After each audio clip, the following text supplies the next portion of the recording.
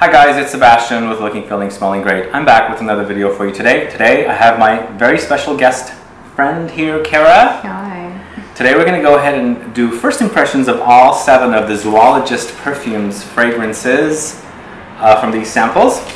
And if you stick around till the end of the video, you'll find out how to win a 11ml travel atomizer of the latest 2 fragrances, Macaque and Nightingale, worldwide. So please stay tuned.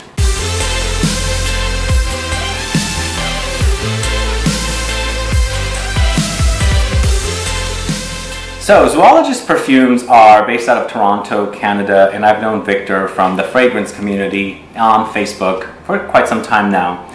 But it's also awesome that he's launched his own indie perfume line, indie niche perfume line. And he basically contracts out indie perfumers to create the fragrances. So he's basically not the perfumer himself. He basically is a brand and the main guy behind the perfumes, but the perfumers, he gets hired and they create a fragrance based on an animal. The fragrances are not utilizing the animal notes, like I don't know how you would do a hummingbird note. Yeah, I think the fragrances are more inspired by either the animal itself or its environment, perhaps. I think that's what I got from it. Which is an awesome concept, I think. You like it? I love it. I love the design too. I think that the designs are just amazing. Beaver. They're really, really cool. Artwork is just awesome. The packaging is also great. And I shot a video with Ellen Covey, who did Bat. And that's your favorite. You've already smelled Bat then? Yes. All right. Have you smelled the others? I have not. I don't know anything about either of these. But you smelled Bat at Tiger Lily, I think, because there's a bottle there. Yes. Okay. All right. So shall we start with, which animal should we start with? Should we start with the latest new ones? We should. Nightingale? Yes. So Nightingale is one of the latest fragrances. And this looks like a pretty lovely, sort of woody, floral, oriental. Okay. Let's try it. Let's spray it. Nightingale is a bird. I don't know anything about a nightingale, so... Well, Florence Nightingale was a nurse. Oh, this is very nice. It is pretty. Very pretty. What are the notes? So I know there's a cherry blossom. Ooh. There's plum blossom. And then there's oud and ambergris.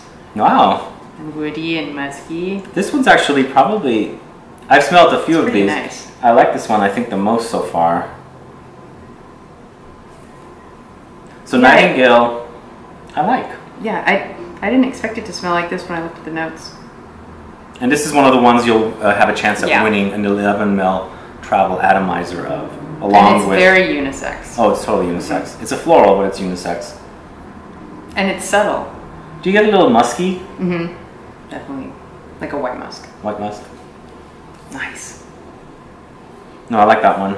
I like the plum with the wood. Woody plum. Alright, the next one is Macaque. Macaque. Now, Macaque is a what? It's a monkey. Oh, it's a monkey, okay. A type of monkey. And I'm not very familiar with animals. They're very feisty. These are the ones that will steal your passport out of your backpack. Oh. Yes. Alright, and then this was the Nightingale. Do you want to spray? No, go ahead. You're the designated sprayer. I am? Oh, I love it. Okay, so this one is a sort of a green woody, I believe. Very green. Really? Woo! Wow. Mossy. I'm picking up a really big sandalwood. Or cedar. Is that cedar? Maybe cedar. It's something with a bit of a bite, right? Is there a banana note? Or am I imagining that? That would be amazing! I don't know. Oh, green apple. Green apple? I like this one too. It's really interesting. No, I like this one. It smells a little bit like coffee, but sandalwood tends to smell like... Sometimes it does, yeah. Like cardamom coffee. So yeah, I like this one too. And I love that monkey. The monkey's really cute. It is cute. This is great. Cool. Macaque. Macaque. Cack, cack, cack. Should we do Beaver? Beaver. Beaver. This was the first one, I think. Oh, this is the new formula. This is Beaver 2016. The new Beaver. I don't know how it's different, but... The virgin Beaver.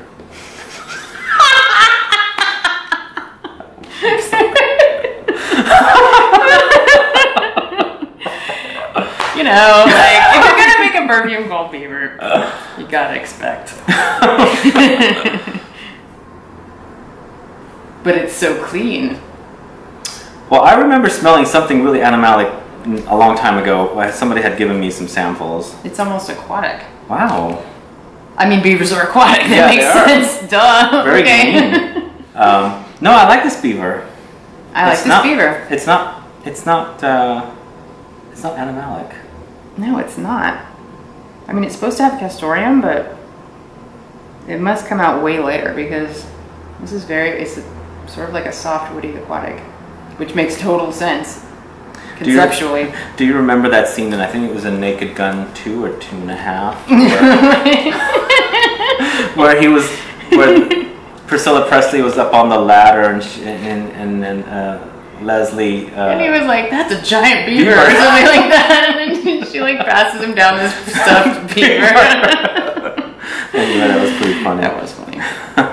All right, what animal should we do next? We're going to do rhinoceros. Okay. Look at this guy. He's an old... I really like the rhinoceros. He's an old army veteran. He's a decorated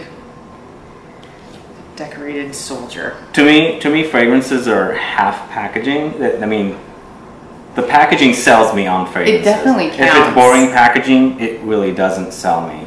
So they've put a lot of thought into the packaging. Yeah, the design's beautiful. And they're awesome. Yeah. And just the fact that I'm just obsessed with animals, so it makes a lot of sense to me. Leather. Ooh, wow, I could smell that here. That's yummy. Wow. Is there anything sweet, gourmandy in here? Picking up a little chocolatey. Who's the nose behind this? Wow. Starts out really beautiful? Pungent. Starts out very rum. pungent. Yeah, like a... Wow. It's a boozy. It started out very pungent and then it became really well-rounded with the booze. Wow, I like this one. I like it too. I think Beaver and Rhinoceros were the first ones. I think so too. There was 3, I thought. Oh, it's Paul Kiler again. Wow, this one's nice. This one has not had a reformulation. That's beautiful. I'm a fan. You're a fan? Mm-hmm. You like it? Yes. You like rhino? I like rhinos. Cool. Which animal? Next. Let's do bat. Okay. I love bat. Bat. We all know bat. You've seen the video on this channel. If you haven't, I'll have a link below. I shot a video interviewing Ellen Covey of Olympic Orchids, and she discusses the fragrance that she created for Zoologist Perfumes. Oh, she did this. She did this. And I'm a big fan of her line. Now, okay, I'll be honest, this is not my favorite. Okay. I don't like the mildewy kind of damp The earthiness. earthiness. I just don't like it. The soil notes. I've smelled a lot of soil notes in my life. And I'm not sure if you're familiar with, like, there's a lot of indie cosmetics companies that do perfume. They do perfume oils or things like that. And it's not, you know, it's a different level of stuff. But there's a lot of soil notes in those kind of things. And this is like if zombies were sexy. It's very beautiful. And it's fruity. It's like dirt and fruit. I like it when it's drying down and the fruity notes are coming out more, but the soil just... So you haven't ever wanted to eat the dirt after it rains? Well, I love mushrooms. They're dirty. They are dirty. But this is a little... The dirtiness is a little too strong. It's very forward. Yeah. It's very forward. But I find this really wearable and comforting. I really like the creation, personally. I think the artistry behind it is awesome. I totally love it. All right, let's do Panda next. Panda. Pandas are so cute. They are pretty cute. Have you seen the brown panda? No. There's only one in the entire world. Wow. It's like brown and white. What, did they dye its fur or something? No. I think it's a some type of albinism. Oh. But it's like Brownimism? Brownimism. You know, is it brownimist panda? But I was looking at the panda and I was like, that one is way more my color scheme.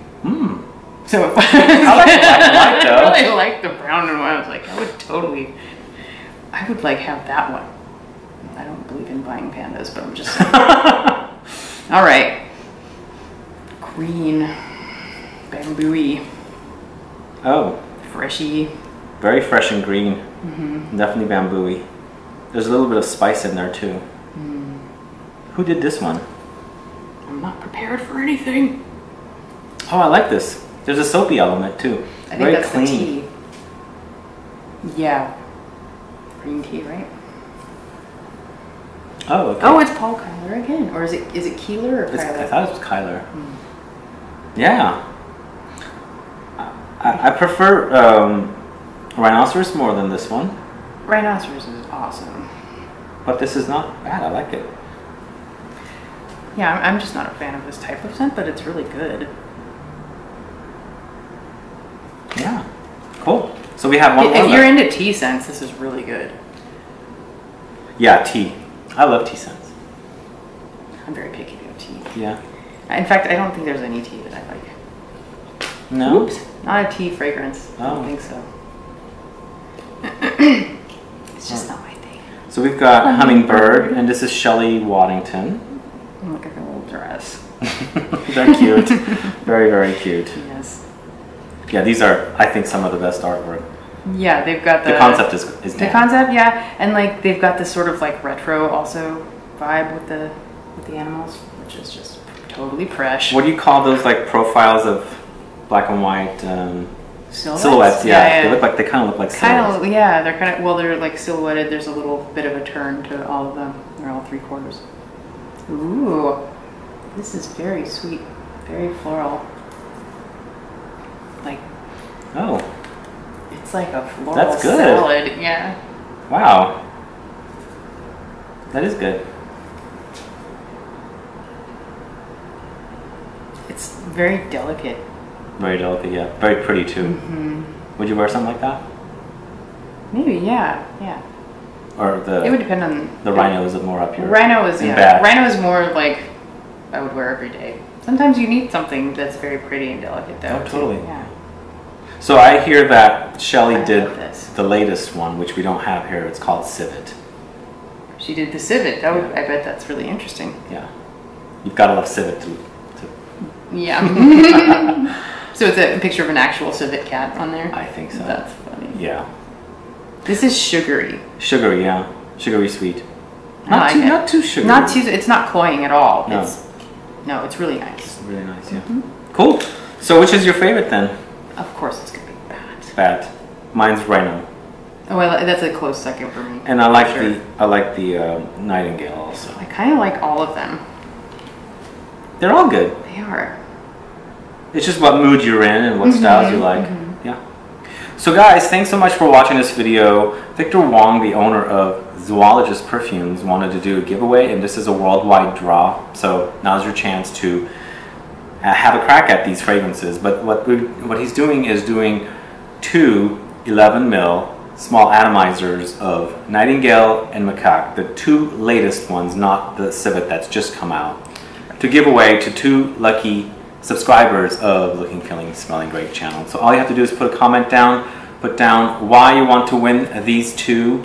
Is 2 prizes. 2 prizes wins 2 of those scents in the 11 ml, and put down the country you're in, and in 3 to 5 days we'll run the random.org and select the very first 2 people on the list, and Victor will get them out to you. 11 ml is a nice size. Yeah, it is a nice size. And those 2 are really good ones. They are. Yeah, so those are really nice. Green, woody, and sort of floral woody. Floral woody, yeah. Cool. Thanks so much for watching. Thank you for coming by to do this video. Thank you for having me. Guys, please follow me on Facebook, Twitter, and Instagram. Like this video. Please share it. Also, make sure you're subscribed so that you don't miss out on giveaways and videos, of course. You wouldn't want anyone to miss out. Yeah, no way. And I'll be back with more videos, and hopefully Carol will be back for more videos as well. Always. Yeah.